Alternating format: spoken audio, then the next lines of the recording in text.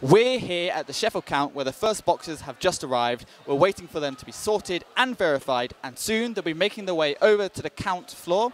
We're expecting a result between 3 AM and 5 AM, but don't worry, here at Forge News we're going to be covering the whole event. You can look it up on Twitter at News on Forge, and also our dedicated website forgetoday.com/elections/general election. We're going to be here all night reporting on everything that happens at the general election to find out who could be your next Houses of Parliament representative.